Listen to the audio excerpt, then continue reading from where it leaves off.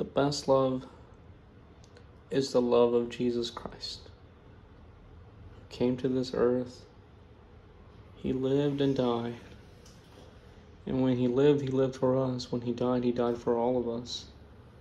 For salvation. A gift that was freely given. It's a free gift, but not everyone wants it. However, the best gift that can be given is only one that is free. Like the salvation that comes from Jesus Christ, the best gift that was given to us was free. We couldn't pay for it. We couldn't earn it. But just because it's free, it doesn't mean that it didn't come with a cost.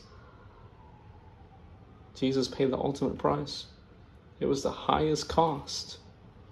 The highest cost for us. He paid the highest price, his very own life, so that we can be with him in heaven. And quite frankly, nothing that is free comes without a cost.